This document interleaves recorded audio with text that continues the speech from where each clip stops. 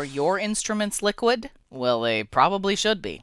Hi there, everybody. Welcome to episode number 488 of this here electronic engineering podcast called Amelia's Weekly Fish Fry, brought to you by eejournal.com and written, produced, and hosted by yours truly, Amelia Dalton.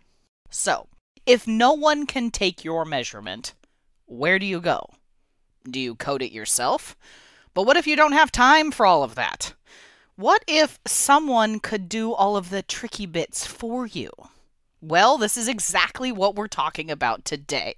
My guest is Ben Nizette from Liquid Instruments, and we're talking about how Liquid Instruments is changing the face of test and measurement. We examine each of the Liquid Instruments hardware platforms, chat about their Moku CloudCompile solution, and investigate why this kind of flexible, modular, reconfigurable, and shareable instrumentation is the way of the future. And also a little later on, keeping with our innovative theme this week, I check out the first commercially viable, flexible, plastic microprocessor chips, developed by a team of researchers at the University of Illinois Urbana-Champaign and British flexible electronics manufacturer PragmatIC Semiconductor. All right, it's time to bring in Ben from Liquid Instruments. Hi, Ben. Thank you so much for joining me. Hi, Amelia. Thanks so much for having me. It's great to be here. Absolutely.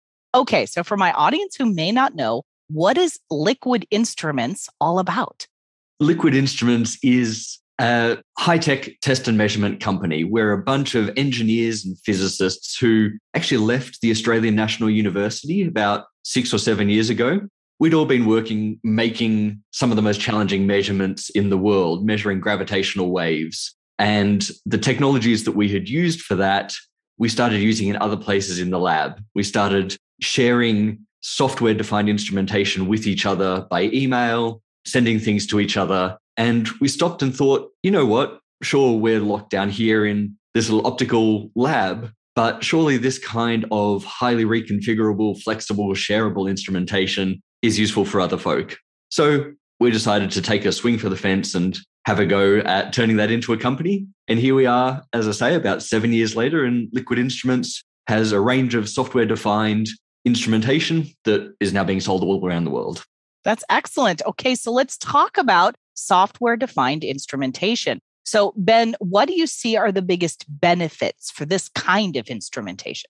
Yeah, look, software-defined instrumentation has been around for quite a while, touting flexibility. The pitch from people like National Instruments over the years has been things like, if no one else can make your measurement, then here's the way that you code it yourself, basically. So really high barrier to entry, but ultimate flexibility.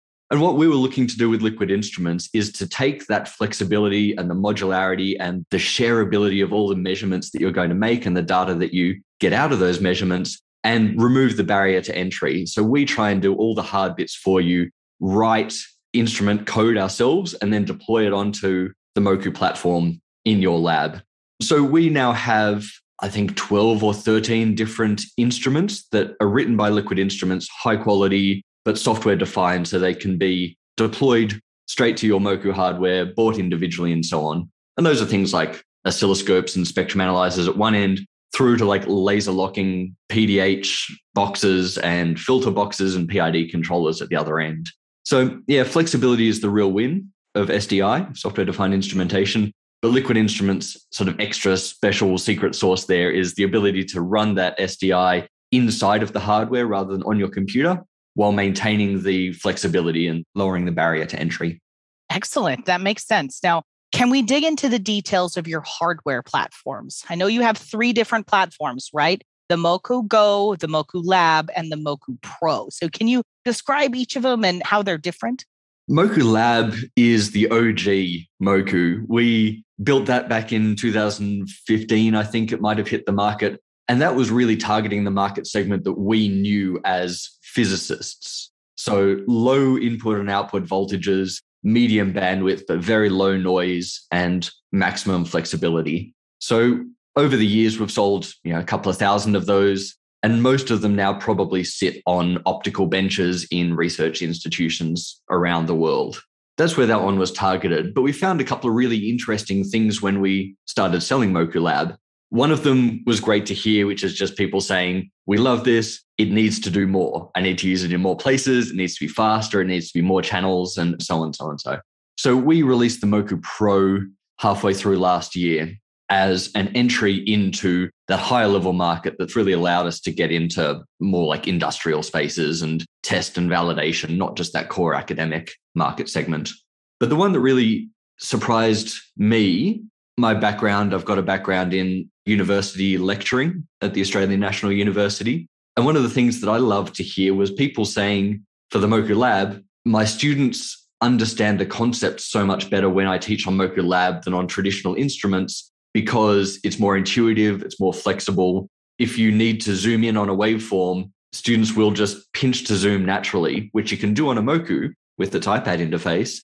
But mapping that through to an oscilloscope's seconds per division just takes that extra little step. Like it's not hard, but it's just that little bit of grit in the gears. So we started finding these educational institutions who just preferred teaching with Moku, even though it was quite expensive. They weren't using most of the features because of that intuition. So myself, I'm the product manager for Moku Go and our education verticals at Liquid Instruments. So Moku Go is my baby. We created that, launched it a little over a year ago now. Starts well under $1,000, $599 I think is the current starting price there. 10 different instruments, and it's really designed to open opportunities in education and in the sort of maker space for people who maybe need to teach PID controllers one week but can't afford a PID lab.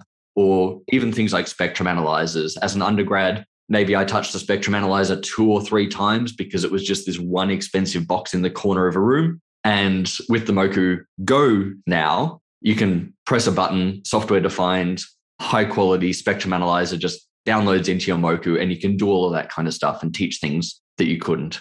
So that's the pitch for Moku Go, to round out that portfolio from $599 in the education space through the low noise academic lab space in the middle, and then up into industry at the top end for the Moku Pro. That makes sense. Now, Ben, I'm really also interested in the Moku CloudCompile. So can you tell my audience about that solution?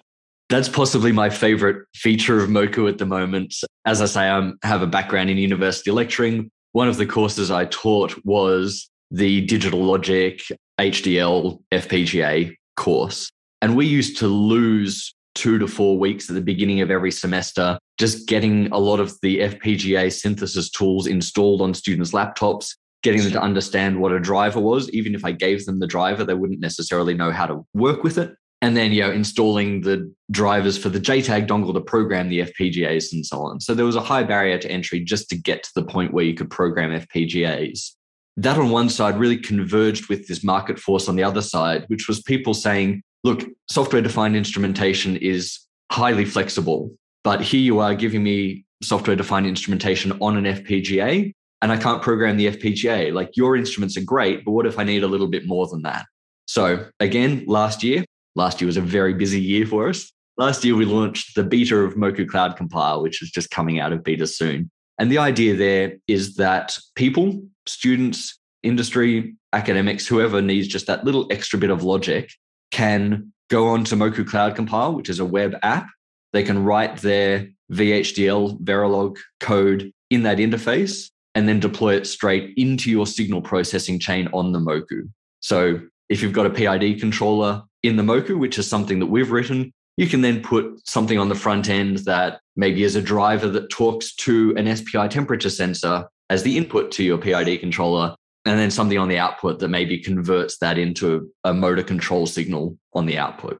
Or we had someone the other day who really struggled to control it was an optical system actually, struggled to control their optical system because their error signal wasn't linear, it was highly nonlinear. So they wrote a little Moku CloudCompile box that took the nonlinear signal, linearized it according to the parameters of the plant, and then passed that linearized version into the PID controller for control. It's one of these things, I have no idea how people are going to use it, all the different ways people are going to use it, and that really excites me. It's just adding that little bit of garnish, that little bit of extra spice on top of our core instrumentation.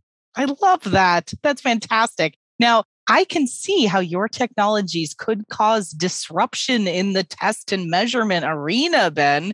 Can you address that? I mean, I hope they do. That's why we're here to, as I say, swing for the fences. We think software-defined instrumentation, and particularly this software-defined instrumentation on a chip running inside of the device for maximum power, maximum flexibility, maximum performance, we think that that's the way of the future. But we also think that what that enables in terms of the user interface and the data sharing and the instrument sharing, that kind of highly connected data environment is just through everything else at the moment. The apps on your phone, some of them use data for evil as well as good. We're trying to use data for good, but data is definitely a currency here. So we see other competitors, I suppose, or incumbents in the market moving this direction as well. Tektronix has like a TechDrive cloud service. We see people like Keysight trying to get into that space as well. But we're built from the ground up to really leverage this software-defined instrumentation on chip in a way that we don't think anyone else can. And certainly we think we've stolen a march on them there. 20 years from now, who knows? I think everything will be similar to this in one way or another. And we hope that we're right there at the forefront of it still. I think you're right, Ben. Now, I think it's time for your off-the-cuff question. So, Ben, since you haven't been on my show before, you get my standard post-COVID off-the-cuff question.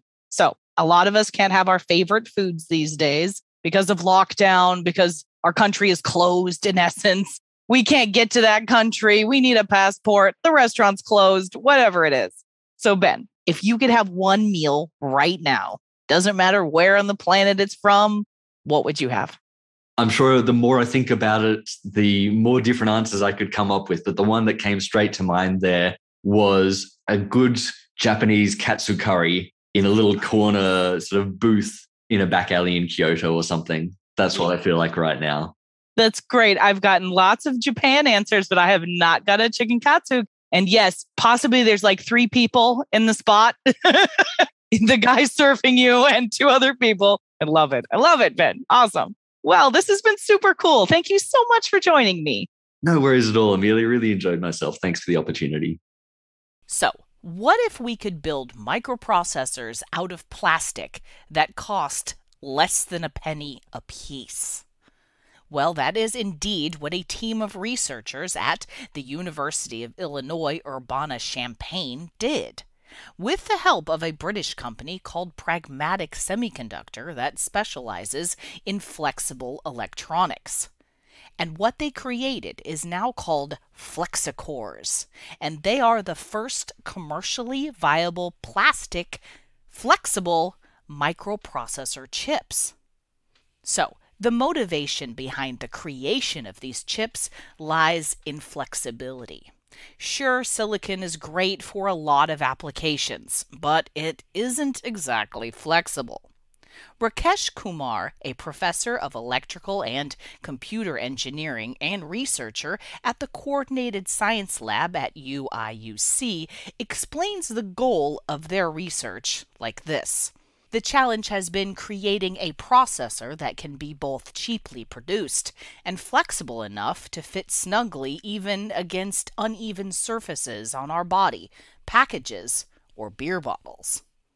Okay, so what are we really talking about here? These flexicore transistors are actually made with indium gallium zinc oxide, which works even when they are bent and is compatible with plastic.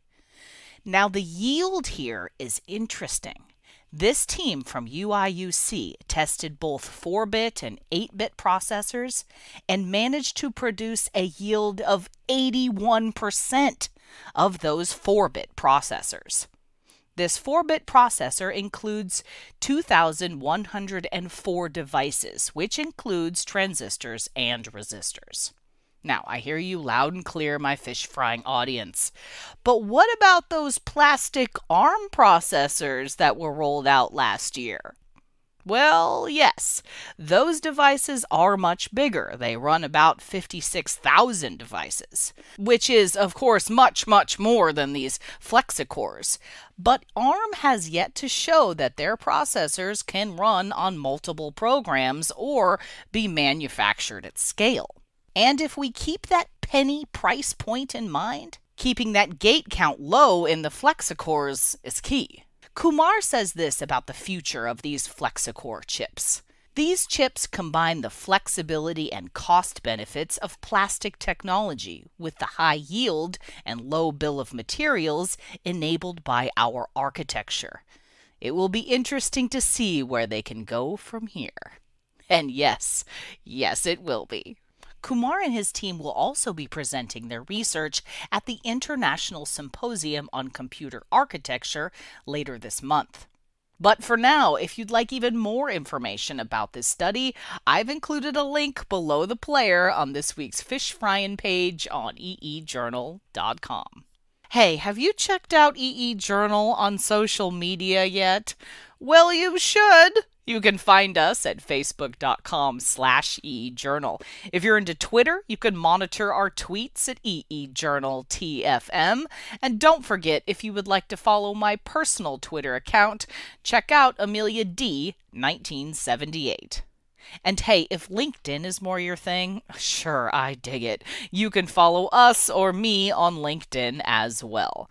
And we have a YouTube channel, youtube.com/eejournal. Folks, it is chock full of all kinds of techie videos, including our very popular Chalk Talk webcast series hosted by me.